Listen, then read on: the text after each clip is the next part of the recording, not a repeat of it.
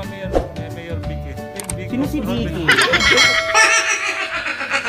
Bakit na ba? Thank you message lang sa Pasig City Council kasi sila yung nag-create ng project na yan. At saka sa ating Mayor Vico Sotto. Okay, go. No, no. Sabihin mo lang. Pwede naman po bukas tayo magpasalamat. Sa mga viewers ng Kurt TV, more power po sa inyo.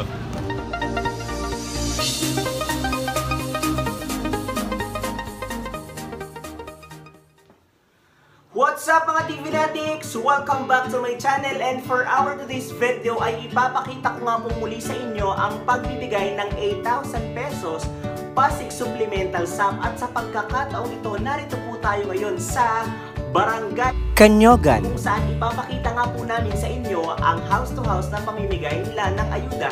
At kung ikaw nga ay bago pa lamang po sa aking channel, please don't forget to like and subscribe. Tapos i-click mo na rin yung bell button dyan sa gilid para mas mabilis kang ma-notify sa mga latest videos ko. Kaya naman, let's all watch this!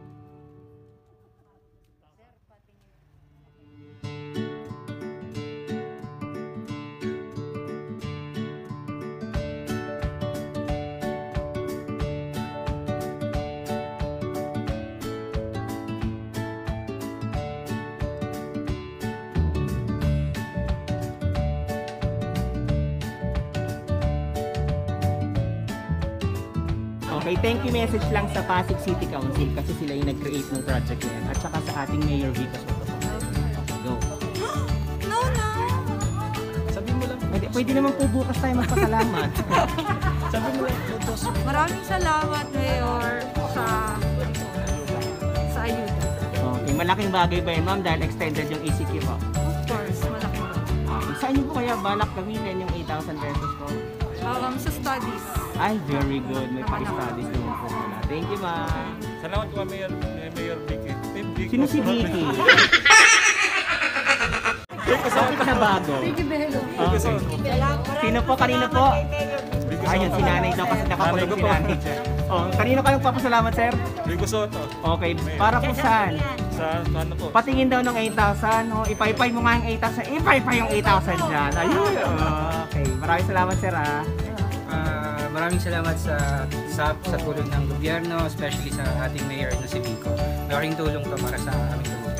Thank you, sir. Thank you very much po, Mayor Vico, at sa buong Pasig Council. Thank you, Shopee. Okay. Si Mayor Vico sa napakalaking halaga para sa akin kasi po single mom po ako kaya kailangan po itong pera.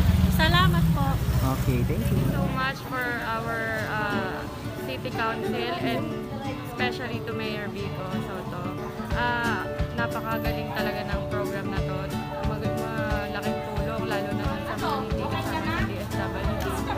Saka yun, God bless us pa rin. Thank you. Sa natanggap ko ng 8,000, malaking tulong po ito sa akin. Thank you po. Bago ang lahat, thank you kay Mayor Vico Sotto, sa City Council ng Pasig, at sa ibang mga staff pa ng Pasig Sap. Pasig Sap. Opo. Gaano po kalaking tulong sa inyo 8,000? Malaking bagay po sa amin ito. Magagamit namin sa mga pangangailangan namin sa pang-araw-araw. Ngayong extended ng ECQ, paano po? Okay ba yung 8,000 sa inyo? Pwede na rin po. Okay, salamat po, tita. Thank you. Hi, Mayor Vico, maraming salamat. Malaking tulong po ito. Thank you. More power. Thank you. Thank you again sa Pasig City Council. At the same time kay Mayor Vico, malaking tulong to sa daddy ko. Bakit po? Para kanino? Ay, kay daddy po pala yan. Kaya dito kasi si Mami bedridden. So, gamit din na sa medical. Sa gamutan. So, napakalaking bagay pala talaga. Yeah. Okay, thank you, sir. Po, Mayor Vico, sa tulong na binigay niyo sa amin. Gaano kalaking tulong yan, Nay? Malaki po. Saan niyo po gagamitin? Pambili ng gamot ng po. Ay, very good. Thank you. Thank you po sa lahat. Take care po always and God bless. Magkano ba natanggap mo dyan, sir? 8,000. Let me see the 8,000 pesos. Okay, thank you. Salamat kay Mayor Vico. At sa Pasig City Council. Okay, thank you. Thank you, Mayor, and sa lahat ng Pasig City Council. Thank you. Thank you po, Mayor Vico Sap. Bakit ka nag-thank you, sir?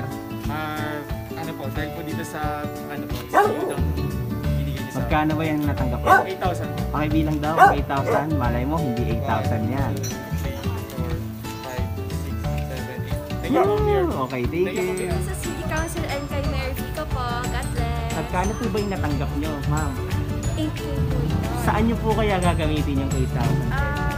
Siguro po since quarantine spend po wisely and ipon po natin pag may kailangan, mas may kailangan.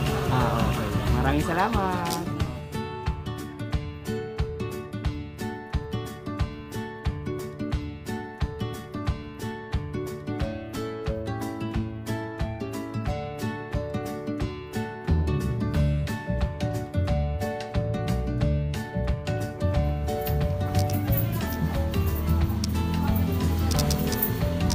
Nasaan sila?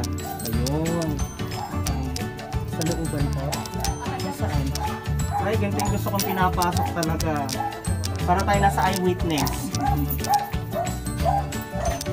Tapos na po ba dyan? Ayun. Para tayo nasa eyewitness.